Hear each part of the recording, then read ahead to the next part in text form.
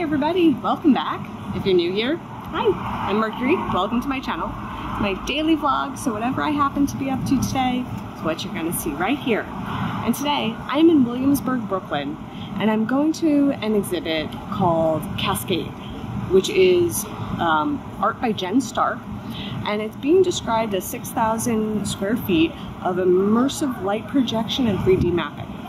So I can't wait to see this.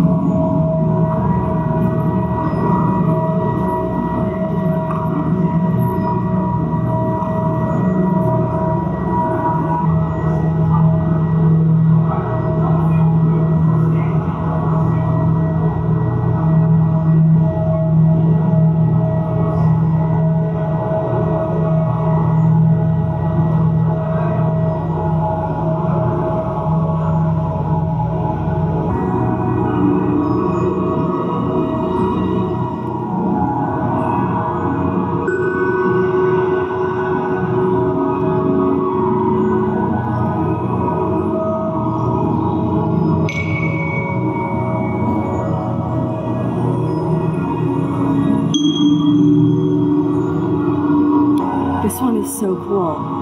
So these shapes behind me, they undulate, right? They pulse.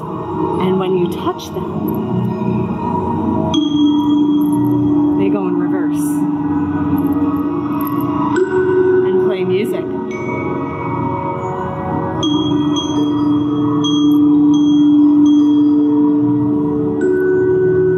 Ooh, I should dance in front of this and see what happens.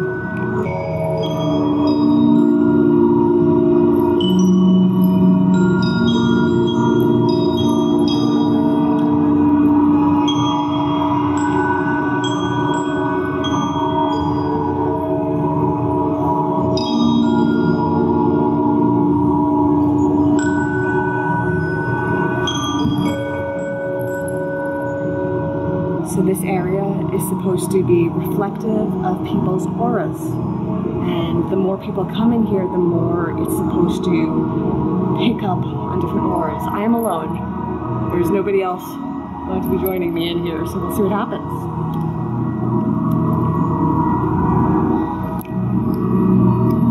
I seem to have a purplish pink. Heading to red. I mean, imagine if we had an aura following us around. Can't hide how you're feeling. Can't hide what you're up to. You just are. And it's out there. And we know. We see you.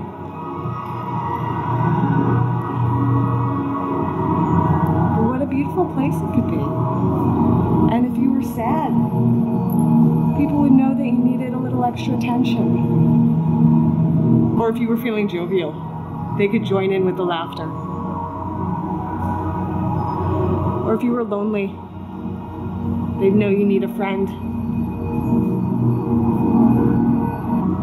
This is kind of interesting, being a rainbow in a sea of black and white.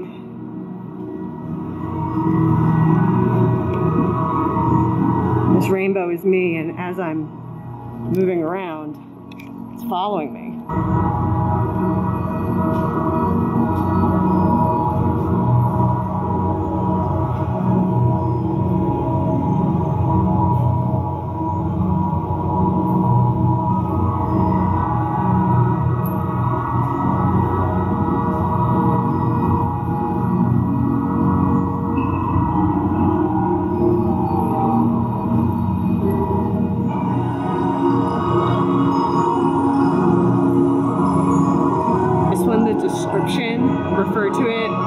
psychedelic camouflage. It couldn't be more accurate.